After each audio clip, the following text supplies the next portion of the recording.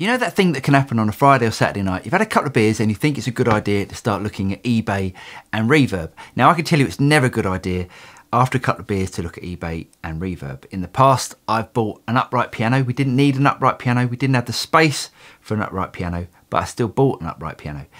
Anyway, on Saturday, after a couple of beers, I decided to look at Reverb and I found something that actually piqued my interest. Now, luckily, it was under £10, so it didn't break the bank. And I've got to say, it's probably one of the best things that I've ever bought in my whole guitar playing career for under £10.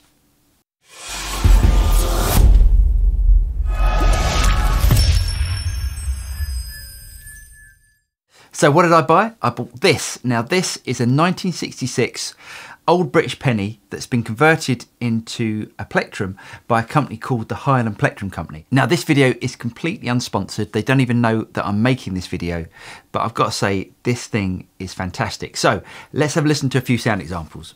If you listen to Pretender by the Foo Fighters, if you listen to the guitar sound in the intro, you'll notice how there's an almost pick scrapey metal on metal sort of sound to it, and I think they achieved that by using a metal pick. Let me play that riff and then I'll play it with the plastic plectrum and you can hear the difference.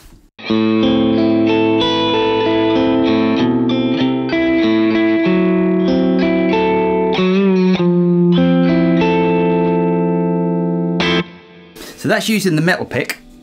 Now if I switch over to the plastic pick,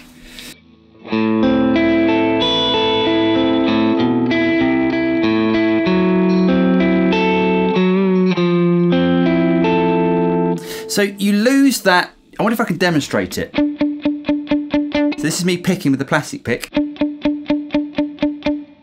And now this is me picking with the penny pick.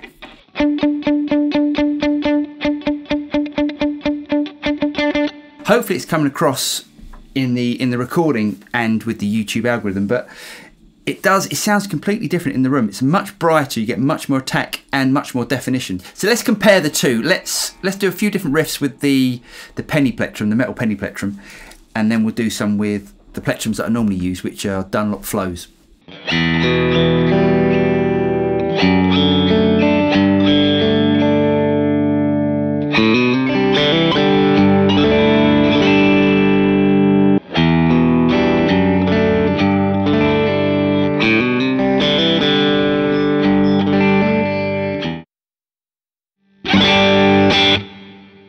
I mean, that's a massive difference. I've just switched over to the penny plectrum. You've got all this extra clarity, it's amazing. Let's try a couple of other riffs.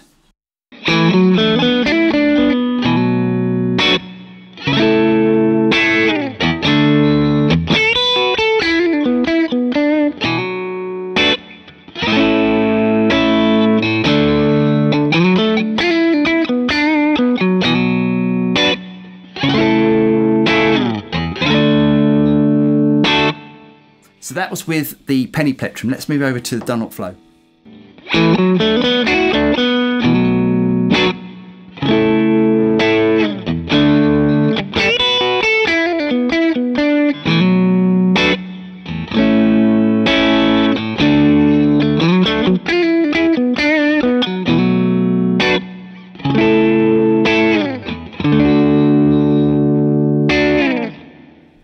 Right, let's switch some overdrive on and see how it reacts to some lead playing.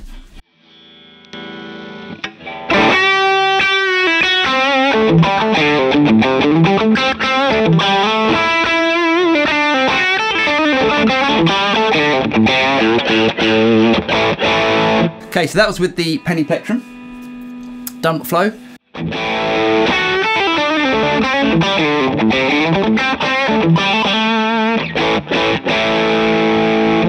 It sort of loses weight in the sound as well. There's a definite difference, even though this is a thick plectrum, there's a definite difference in the amount of weight to the sound as well. Let's try a couple of other things.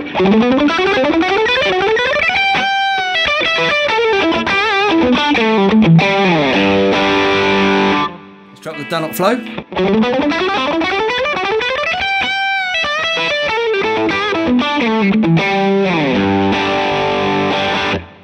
And back to the penny pick.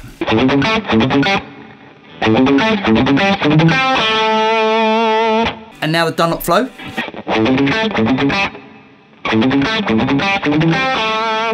It's almost harder to play with the original Dunlop Flow plectrum.